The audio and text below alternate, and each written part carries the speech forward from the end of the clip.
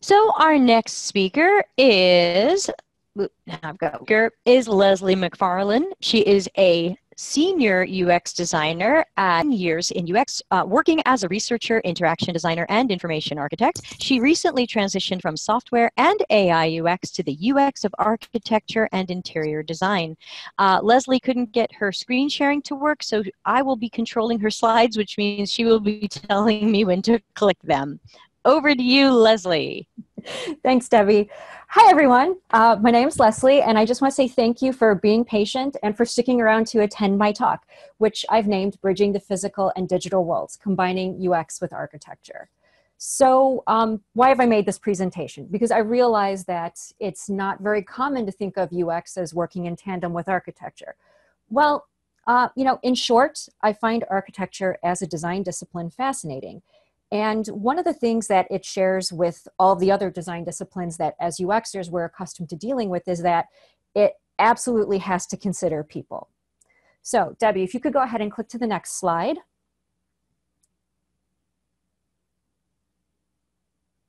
So on this slide, I have a quote from an engineer, Dr. Prabhat Singh, and he says, "We spend a lot of time designing the bridge, but not enough time thinking about the people who are crossing it." Now, as a UXer, this resonates with me. We're always talking about, focusing on people, understanding what they're doing and why they're doing it. So this really gets at that. Go ahead and click to the next slide, please.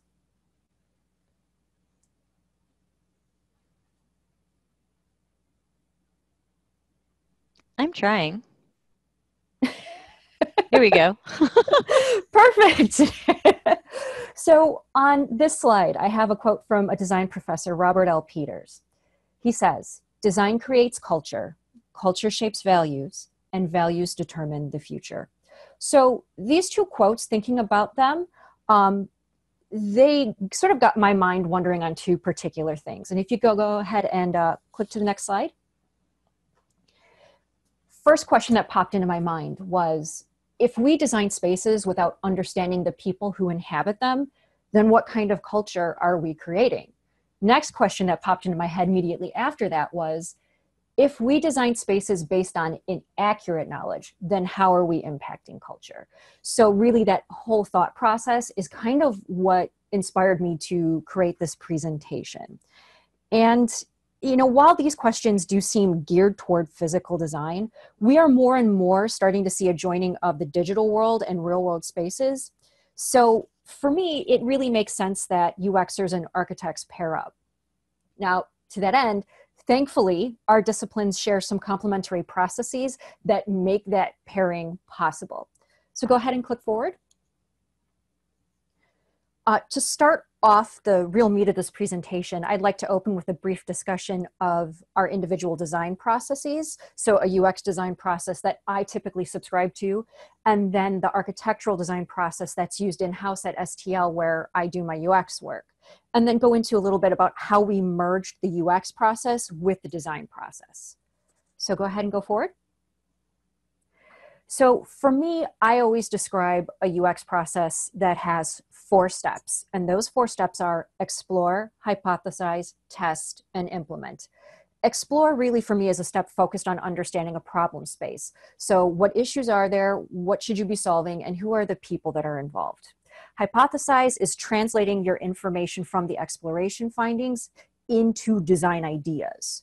Then test refers to the validating of design ideas, with implement being making the design ideas a reality. So be that taking it to visual design and then into code, or building out an actual physical product.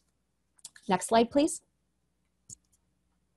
So for the architects where I work, we looked then at the 3-step in-house design process. And that process is investigate, analyze, and design. So investigate essentially looks at, what is the purpose of the space and who will use it? Analyze looks at the surrounding environment. So, what's the soil, the weather, what are the other buildings in the area? What is the overall lot that you're building on? So things of that nature.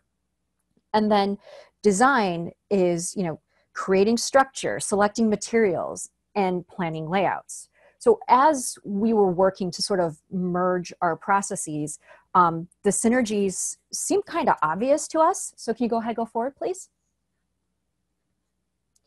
The first obvious complementary point between UX and architecture, at least in our minds, occurred at the start of both of our processes with the explore and investigate steps.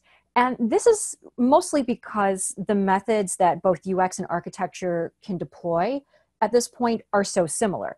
And for architecture, it's mainly observation, whereas for UX folks, observation is just one of many methods that we can apply. Depending on the nature of the project, UXers working in architecture and interior design can also conduct interviews, they can do focus groups, and like I've even done digital ethnographies. So we can work in tandem, but also as UX, we can provide further support with some of our other methods that we're accustomed to using. Go ahead and go forward, please. So the next point of synergy or complement between our two disciplines occurs at the tail end of our processes. So for architects, that would be the design phase, and then for UX, that would be the test phase, which kind of makes sense because you test your designs. So for example, if you're looking at just sketches, UX can take those and work those into storyboards and do storyboarding with clients, with potential users of spaces. If you actually have real prototypes of a space. So some places you can actually build up the walls to get the general layout, or you can do VR. We can do eye tracking data if you have head-mounted devices for eye tracking, or you can even do sketch studies of space prototypes. So go ahead and go forward, please. So with these two complementary points of the UX design process and the architectural design process pointed out, we developed our blended or hybridized process. Again, it's 4 steps: explore, analyze, design, and test. So explore, again, just understanding the problem space, the who, what, when, where, why, and how of what's out there. The analysis allows the architects to take not only the information that we turn over from investigating people, but also consider, those physical factors of the environment as well. They can take that and translate into the designs, and then we can come along and work together to test the designs. So now that I've provided an overview of the relevant processes and laid out our hybridized process, I'd like to talk a little bit about some specific collaboration opportunities. And these opportunities are going to start out looking at physical dimensions, because those will really give you the framework for how that translates and incorporates that digital dimension. So next, please. So when applying UX with architecture, there really are 2 main aspects of space to consider. The first is programming, what we know as layout. And layout's important from a UX perspective because it influences movement through a space and also how people can interact within a space. So go ahead and go forward, please. The second aspect is materiality. So essentially, what materials you're using in an environment. Like here, you've got lots of warm wood colors, you've got glass, you've got metal. That's what we're talking about with materiality. And materiality can impact perceptions of a space. So, whether you feel comfortable and welcomed in a space, or, whether you think a space is rather cold or off-putting. But beyond that, it also has implications for ergonomics as well. And I'll get into that very soon. So while it is possible to consider programming and materiality individually, some very interesting UX topics can arise when they're viewed together. So if you can go ahead and click forward. A very common and very thorny combination of programming and materiality arises when you look at queue management. So as I'm talking, take a look at this picture. Anybody who's flown internationally, you've experienced this. Going through arrival immigration lines can be a bit of a cattle call, I'm not going to lie. But with queue management, the focus is really on making the time spent in line more tolerable. And this is typically done by improving time perception. So what that means is making time seem like it's passing faster instead of more slowly. And there's 2 tactics for doing that. You begin with giving people some indication of how long their queue time is, and then you get them to focus on other things in the environment. So literally focus on everything but standing in line. That's essentially what queue management is. So as people enter a queue, giving them an estimate of what their wait time could be. And then if anything unexpected pops up that could potentially impact the wait time, like making it longer, let's say, letting them know upfront so people can adjust their expectations. Where it gets, go back, there you go. Where it gets a little bit interesting with queue management is getting people not to focus on standing in lines. So that's where layout and materiality really start to shine, and where we can have good interaction with architects, because you want to lay out lines in ways that that encourage people to interact with, the people they're traveling with, or even with others in line, depending on, what the line is for, or bring them, throughout the environment in a way while they're waiting in line that, really catches their eye with points of interest. So, interesting pictures, interesting signs, things of that nature. But it also requires using materials that maximize comfort. So, you want to have windows with special glazing so that people, if they're standing by windows, they don't get overheated or they don't get blinded by all the natural light. But you also want to use flooring that absorbs shock so people don't get tired and become uncomfortable while standing in line. And then all of a sudden they're focused on how miserable they feel standing in line, and everything seems to take longer. So go ahead and go forward. Another interesting application of the interaction between layout and materiality is the impact it has on three key components of the environment: acoustics, lighting, and occasionally even scent. So acoustics, obviously referring to sound. Sound waves have, their own physical properties, and depending on the types of materials used, sound can deteriorate and just not carry well in an area. Lighting can either be overpowering or not powerful enough. And then scent, this is usually having to do like when you have interior architecture that incorporates plants and things of that nature, that's when scent becomes a worry. So go ahead and go forward. So now that I've given an overview of the two aspects of architecture that UX can positively influence, I'm going to sort of ease in to infusing technology, bringing technology into physical spaces by reviewing at a very high level the concept of technology-infused spaces. And so when I say technology-infused spaces, I'm referring to things like, the Internet of Things, the inclusion of dynamic signs, inclusion of interactive displays, and then things like ambient intelligence. So go ahead and go forward. So the Internet of Things, or IoT, is a topic that really is not evident as having a relationship to architecture. However, some aspects of IoT, they do require having beacons. So, you may hear something like Bluetooth low energy beacons.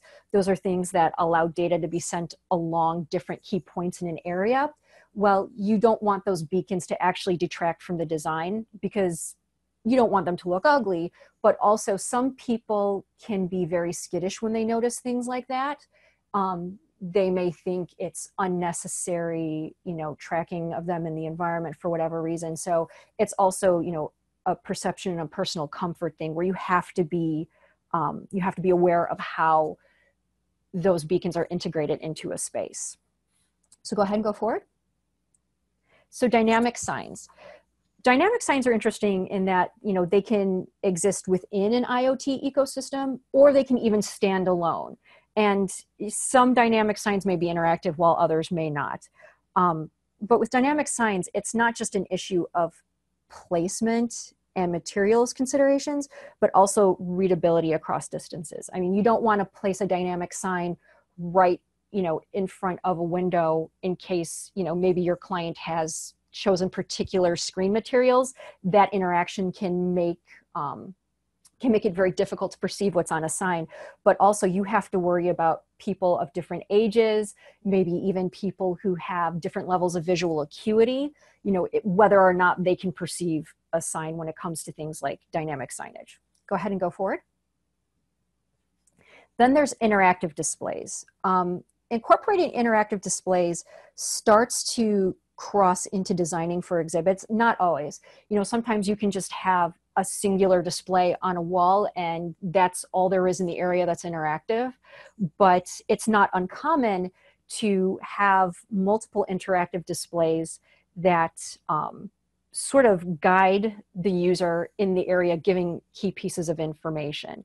So when you start getting into the application of interactive displays like that, then as a UXer, you have to start thinking about, you know, how do you create the physical path in the space, but then how do you build up the interactive displays along that path to structure information in a way that's interesting and keeps people moving along that same path. So go ahead and go forward. And then finally in this section, I'm going to talk very briefly about ambient intelligence.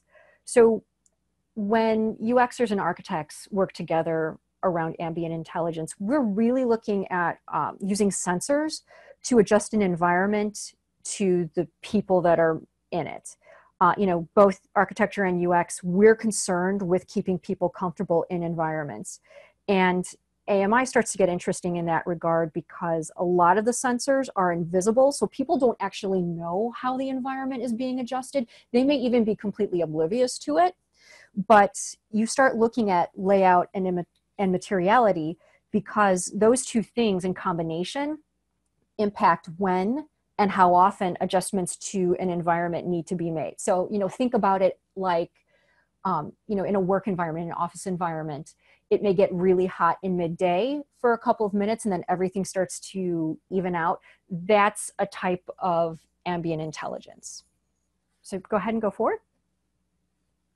So the past several slides very much dealt with, you know, just sort of putting the digital world into the physical world, but architecture does view pure digital content as a viable design medium. And so that brings us to the final portion of my presentation today, which is on reality experiences. And, you know, there's a lot that can be said about this topic. However, I'm only going to look at very general applications of virtual reality, augmented reality, and mixed reality. So go ahead and go forward, please. So virtual reality, or VR, it's a popular prototyping tool within architecture. And that's because it allows people to explore a space so that, you know, architects and UXers alike can understand how people respond to layout and how we should evaluate signage and wayfinding. And the nice thing about VR headsets, and I believe a good example of this is Oculus, some of them even include eye tracking. So you can add additional data to support or refute certain design decisions that have been made.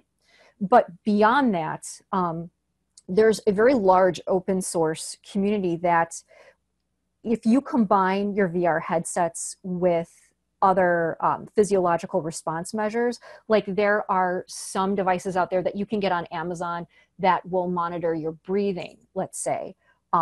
You can bring all that data together, analyze it together, and then if you have good post-session interview questions, you can start to take your research, you know, cross some lines and go into the realm of neuroarchitecture, which is really understanding how, you know, cognitively we respond to our physical environment. So go ahead and go forward, please. So next is augmented reality. And this is a very popular complementary tool for architecture, and it's deployed primarily as a navigation aid. And here's the reason for that. So when you're designing a space, you don't want to have signs everywhere. And beyond that, it may even be possible, it may even be impossible rather, that you can't have very many signs or signs at all. So you have to have some other way to get people information for moving around and successfully finding what they need. And the other nice thing about augmented reality is that, you know, good navigation systems will also have cues in the physical environment. So that can be something about how you lay out your flooring, or, you know, if you have an Oculus set in your ceiling, which is essentially like a navigation compass set in glass in your ceiling. The thing is people they don't always look around in the environment. And sometimes the cues are so subtle that they don't immediately pick them up. So that's another reason why augmented reality can be such a great tool to be developed in tandem with architectural design. So next, please. So next up is mixed reality. And this is a way that architects can create virtual architecture in a space that has some limitations around physical structures. Now, unlike interactive signs, mixed reality really requires balancing, potential paths in the physical world with virtual paths as defined by virtual architecture. So, if you're using, to dig in a little bit more about that, if you're using interactive displays, they're pretty much like up on a wall. They're up on physical elements. So you have a pretty clear line of sight as to where you're going and, where you could potentially, run into things. That sometimes is not always going to be the case with mixed reality. So you really have to keep in mind the dimensions of the space and plan out your mixed reality environment around that. And go ahead and go forward. So that was everything I had for everyone today. I realized I kind of flew through everything as quickly as possible, but thank you again for joining my talk. And if you have any questions or anything, please reach out to me on LinkedIn. So thank you.